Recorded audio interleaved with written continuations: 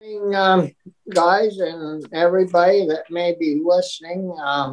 This is the Senate Ag Committee. It's March 16th, and um, we didn't, Linda and I didn't put together a schedule per se because of the different changes in the time that we're starting and stopping, and we don't have any bills that we have to get out this week. And I think you should have all received a copy of the bills that we are getting sent from the House.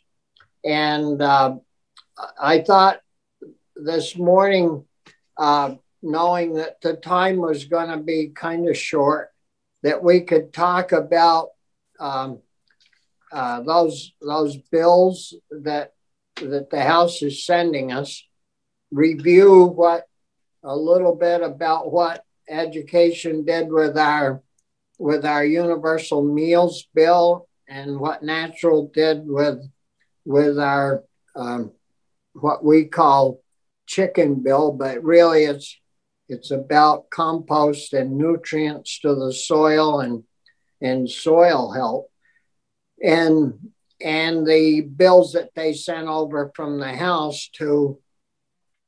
So I asked Linda to contact House members so that they would kind of come in and give us a little overview of each of the 5 House bills that they're sending us. And then we need to figure out which ones we want to do first, and like 420 is the miscellaneous bill, and we would want to keep that toward the end in case there's things that fall apart that we need to straighten out and add on. But the raw milk issue is it's a rough issue to deal with.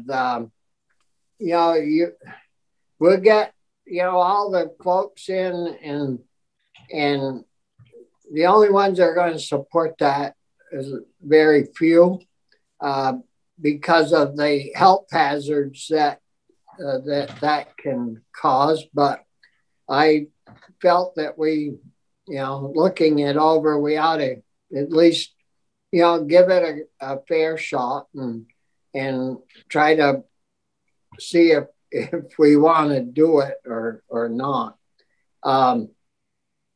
The use value appraisal issue is pretty straightforward issue. In the animal cruelty part, that bill, we need to chat about that. And then Carrie's got the pesticide council, the rework of that. So we'll have those reporters in tomorrow on that. I didn't know if you guys had a chance to look any of those over and had an opinion on any of them, or you're gonna keep that until we hear from people. And I haven't made my mind up either yet, but I've been thinking about some of it. Yeah, Brian. Thanks, Bobby. So which one is the one with which one is the one with Carrie Jaguar? I see. Well, it should be the I would think it would be the Pesticide Advisory Council 434. Okay, because the act is called Establishing the Agricultural Innovation Board. It doesn't say anything about pesticides.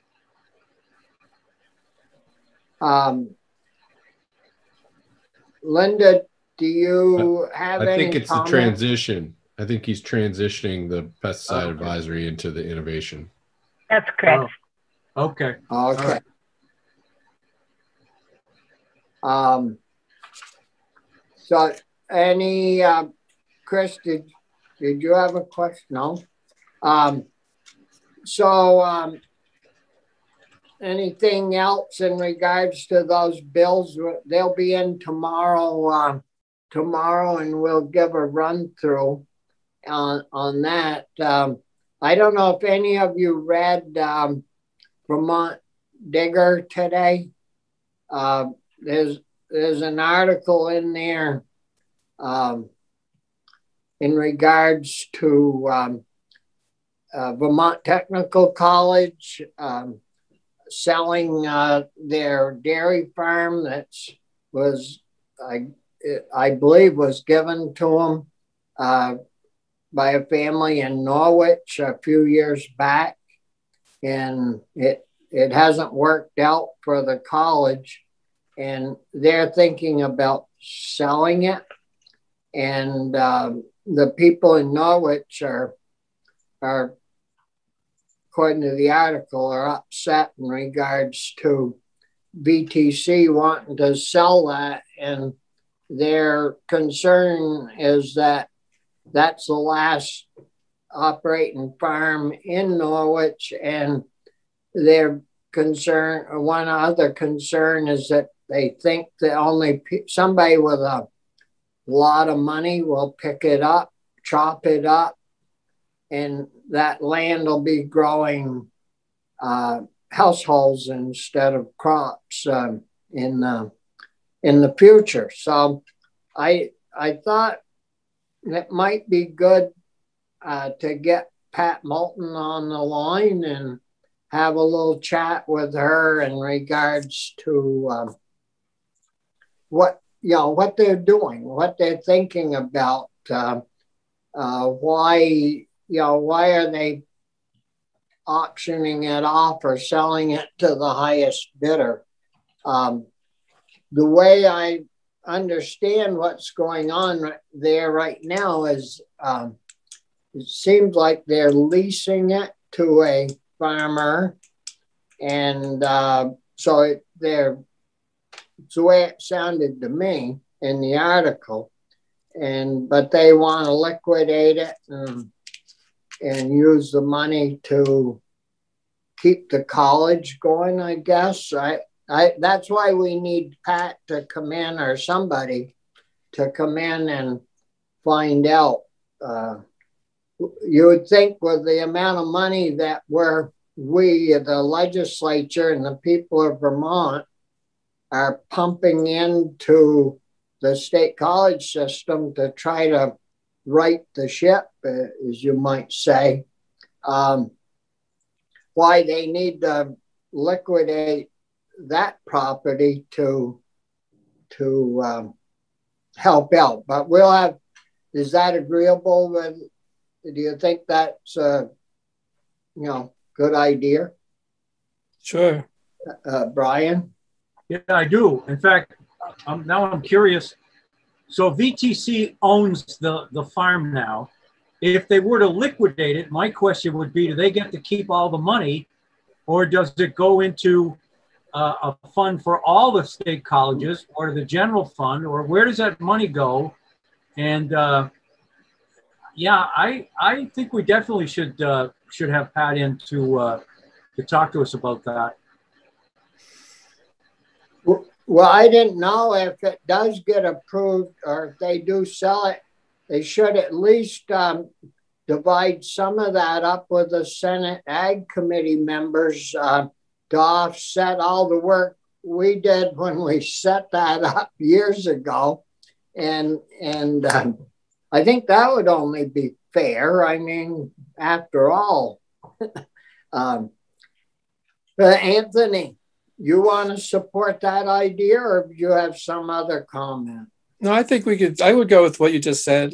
I think it's interesting, though. I think that the farm that they're talking about, I think one of the things that's going on is that it doesn't have much acreage left with it. And so they're saying that to bring in to make it a dairy farm, they don't have enough room for grazing and whatnot. But it also makes me wonder whether, in some ways, I could be wrong. I think it's only got 4 or 5 acres around the barn. I could be wrong on that, but there's some small number of acres. I wonder if they would want to use it as a showcase for how to diversify. Here's a farm that was a dairy farm. Maybe now we should talk about what would we do on those acres to diversify it and make it an example of a diverse transitional effort. So that's just another part of the conversation. Yeah, what they did, I mean, they took 300 and some acres and sold it to the Land Trust or something. Land Trust or something. And so that land has to stay, I would expect, has to stay, I would hope, in agriculture. It's like selling your development rights on your dairy farm. And now what they want to do is liquidate the other acreage that's left with those really beautiful dairy barn operations, and I believe they have a creamery there with bottling or packaging capacity. They want to liquidate that, but there's plenty of land there. If somebody farmed that farm, there's plenty of land that the Land Trust owns to support the dairy farm. There's nothing in the article about the acreage, but I thought there was around 90 or 100 tillable acres that went with that farm. Well, anyway, yeah, you're right. There was a bunch of acres that were taken over by the Land Trust. Well, I'll definitely read that article. How many? 350. Cool. So went to the Land Trust. So how many acres are left with the farm, Anthony? Wasn't there 378 or something like that total? Not sure.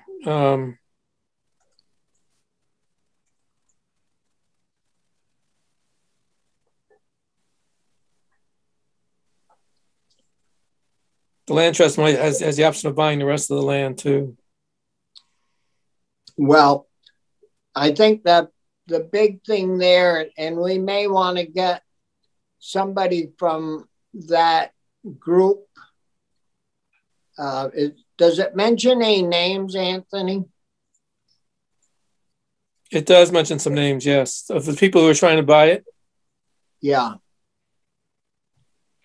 Because we should, if we're going to take a few minutes to hear from Pat, we might want to hear from, the chair of that Land Trust board or somebody that's already put a ton of money into that other acreage to see what, their side of the whole story.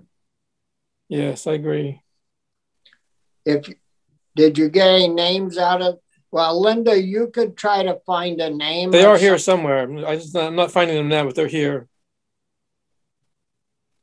There's something called the Norwich Farm Foundation, headed by 6 people, formed after the college tried to make the guy leave his job in 2018.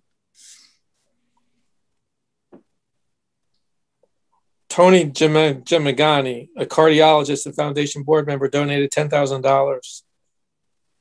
I can't pronounce his last name, but it's in the article. Linda, are you so you can hear us? Yes. Maybe if you look that article up, you might be able to get a name of someone from the group the Land Trust group that purchased the bulk of that land to see if they might be available Thursday as well. Okay. Yep. Is there any, Chris? Well, I don't mean to cut you off. I do have a question when it's time. Oh, it's time. You were working on money for VHCB and hoping somehow there be a connection to on-farm housing and Yep. some of those discussions. And I gather that maybe something happened there, or people were feeling like we were on something positive was occurring. So do you have any update, or do you know why people are excited? Yeah, they didn't take the pills.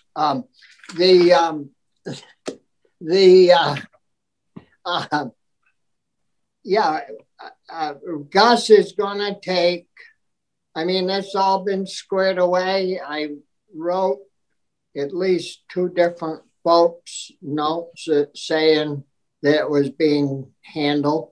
Gus is going to take part of that $5 million that he retained from the 20 million for other smaller issues.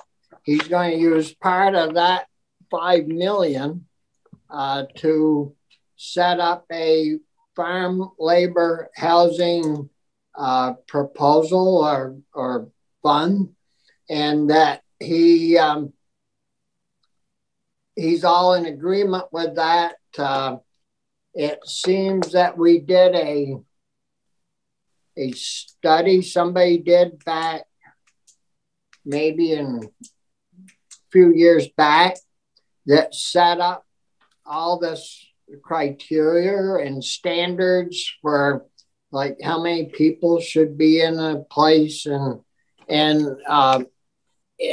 he's supposed to be setting this new system up to kind of follow those standards so that there won't be overcrowding and that, you know, adequate heat and lights and all that stuff. So, you know, I haven't talked with Gus recently in regards to that, but that's what he agreed to do. And of course, Ella was going to be leaving.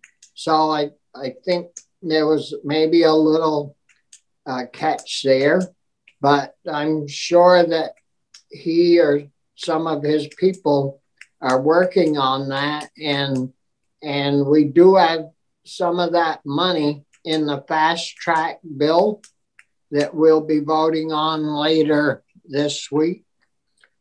So as soon as they get that going, which would be the fastest way to get it going is through him, it should be, you know, rolling.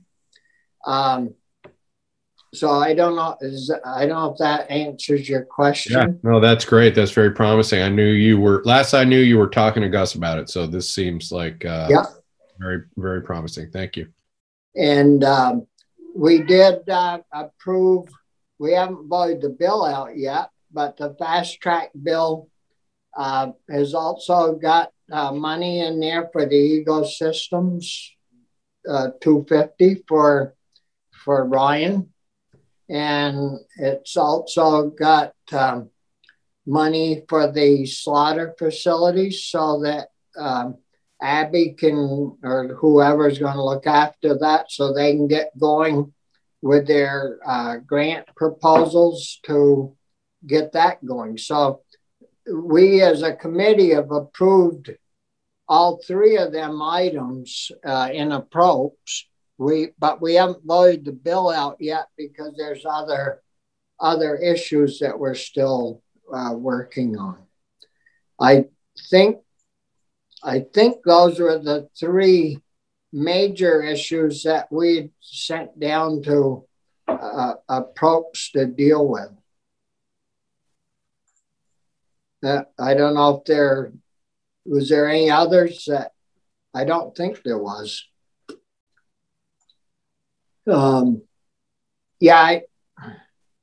I sent a couple of emails out over the weekend in regards to the farm labor housing issue. So probably you folks heard from the same folks that I heard from. Yeah. Did you guys get that email from Margaret Lagus? I think it was either her or Jackie Folsom in regards to that study that was done a few years ago in regards to the farm labor housing and the criteria that was all set up for that. I don't remember. It would have been at least a couple of weeks ago. Linda, do you have a copy? Do you recall getting that copy? Yes. Could you make sure and send that to all the members? Just to make sure you're talking about the email from Margaret? Yeah, I don't know if it was from Margaret or Jackie Folsom, but it set up all the criteria that these farm labor housing units recommendations and things. Anthony? Okay. It came from Jackie Folsom, and it came on February 27th. Thank you. So we all should have it. Yeah, that'll give you. I got it. It's in my email, sir. It's called Farm Labor Housing Information. Yep. Okay. That'll kind of give you folks an idea of what what Gus is kind of going by and thinking about. Anything else? Any other questions or things? Anything going on in any of the other committees that you guys sit on that we shouldn't keep an eye out for? Chris? You'll hear about the Rygate extension. I hope this so. is a wood burning plant, so it matters to us because we care about forestry. It's tricky. They basically ratepayers subsidize Rygate to keep it going. They're coming to the end of their 10-year whatever from the contract from the PUC. And so the bill was to give them another 10 years.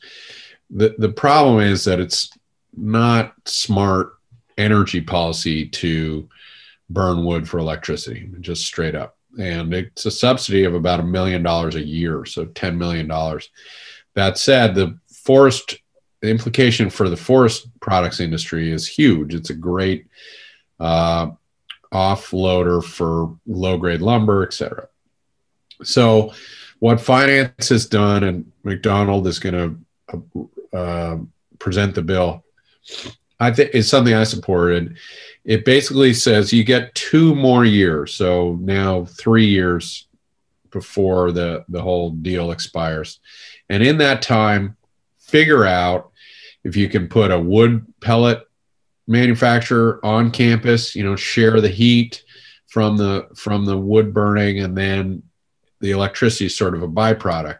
Or the owner has actually, you'll like this, potentially linked up with a shrimp farmer, Vermont shrimp.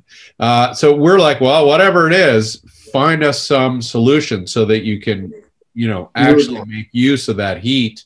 And then the electricity, is sort of starts to make sense. So we basically give them 2.5 years to come back with a concrete proposal. It was tricky to define exactly what success looks like, because all that does at that point is lets them go to the PUC, and the PUC can dictate conditions and how often they run, and that might have an impact on who they can link with. So it was a little tricky. We gave them some time. We're sympathetic to the forest wood products folks, and that was about the best we could do. How is the vote? It was solid, I think, once we got there. I mean, we wrangled. This is, it was a tricky one. But in the end, I think it was a 7-0 support. But the issue, the subsidy issue shouldn't even be talked about, Chris. Well, we subsidize every wind tower. We subsidize every solar power. Hydropower. We're subsidizing. That's why our rate is at 17, 18 cents. hell, if we were concerned about cheap power, renewable power, would we have torn the Yankee plant down at 4 cents a kilowatt? I mean, you know, that's blowing smoke. Oh, digesters, you know, we're doing 14 cents on them. So we're paying more than, you know, we're doing good on subsidies. Well, so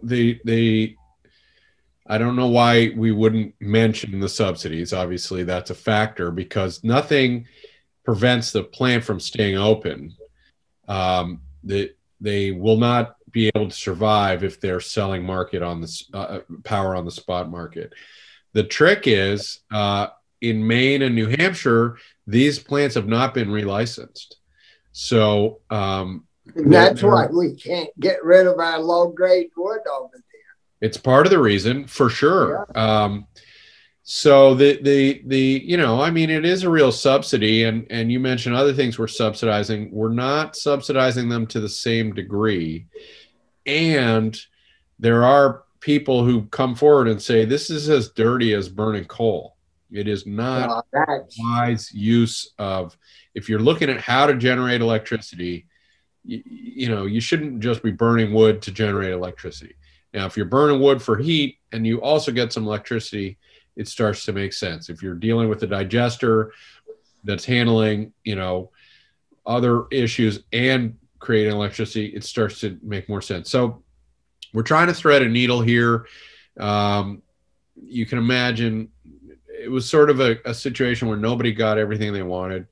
I don't think it's a bad solution, and the owner wasn't thrilled about the tight timeline, but expressed dedication to the idea of co-locating another user. Yeah. Well, that would be the smart thing. There's the guy maybe that owns the pellet plant down south of Rutland a little bit might be interested. And we had him in. He is interested. You know, he absolutely is interested. He's furthermore said there's money available to do these feasibility studies. So we're very hopeful. I mean, I think that's a huge, he would take again another 50 to 80% of the wood that Rygate's using for his own needs. The one trick is he runs his plant 6 days a week, 24 hours.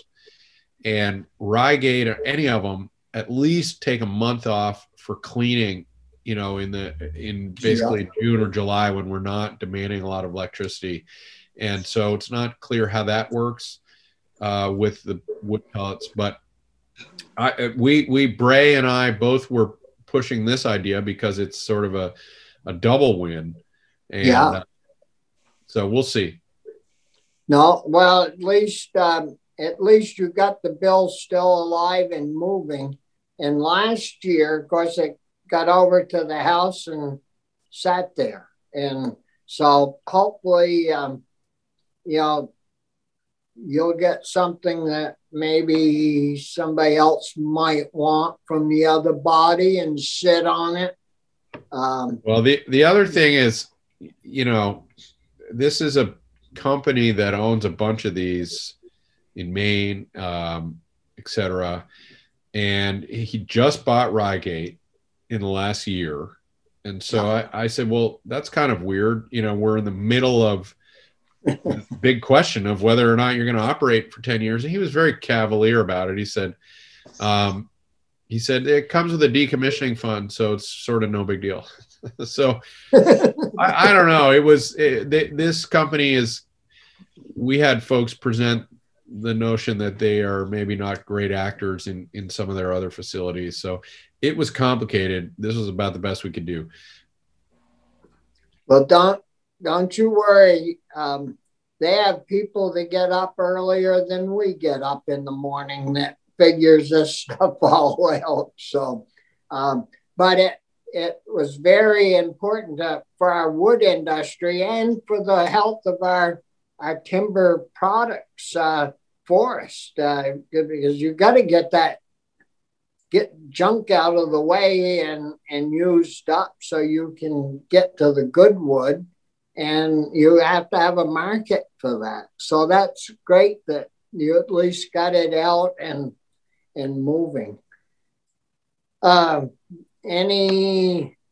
Anything else that any of you want to bring up? Of course, two of you gang up in one committee, and all you do is screw Chris over with his election laws, right? Did they vote with you this morning, Chris? The committee threw you under the bus? Well, They we had prefer a, winning, I guess. You know, it's fine. Politics.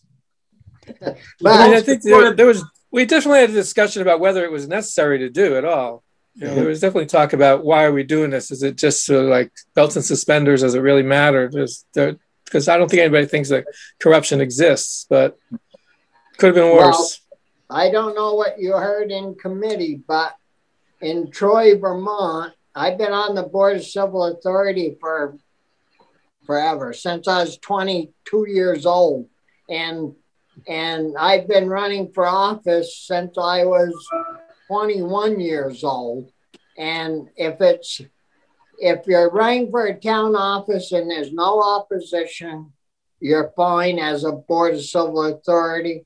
If you're running for the legislature, no opposition, you're fine to help out.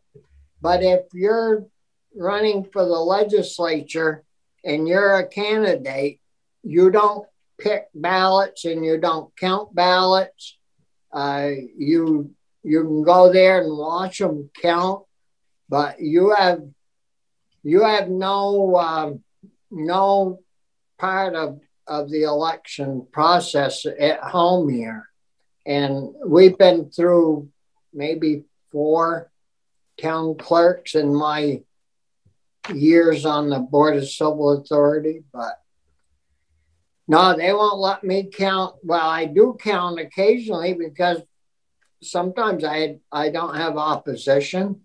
And so, you know, quite a few years actually I helped count, but pretty big difference between picking up a little old lady's envelope and counting ballots.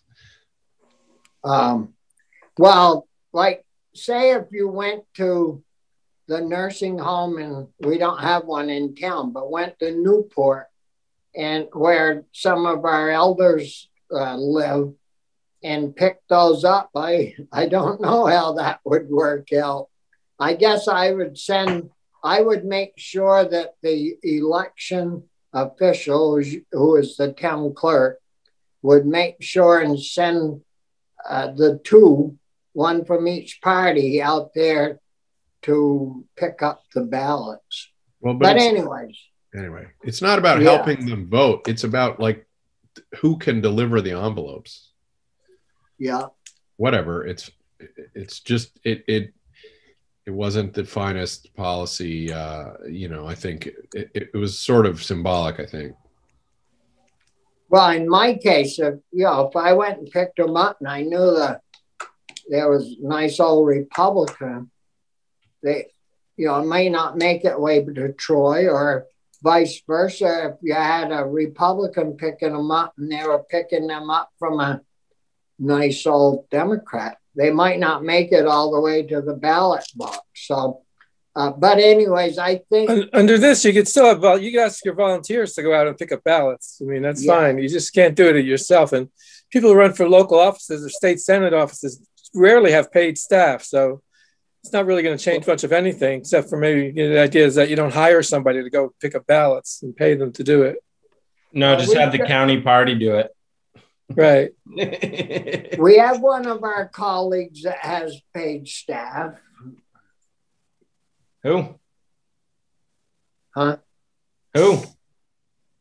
Well, I'll let you guys guess, but I've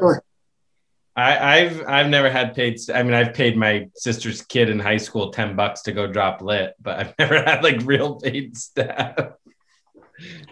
Well, anyways, if there isn't anything else, we'll sign off, because tomorrow morning. Well, this afternoon we got to be on at 12:15, I believe. And tomorrow morning we'll start at 9 o'clock. Sounds So good.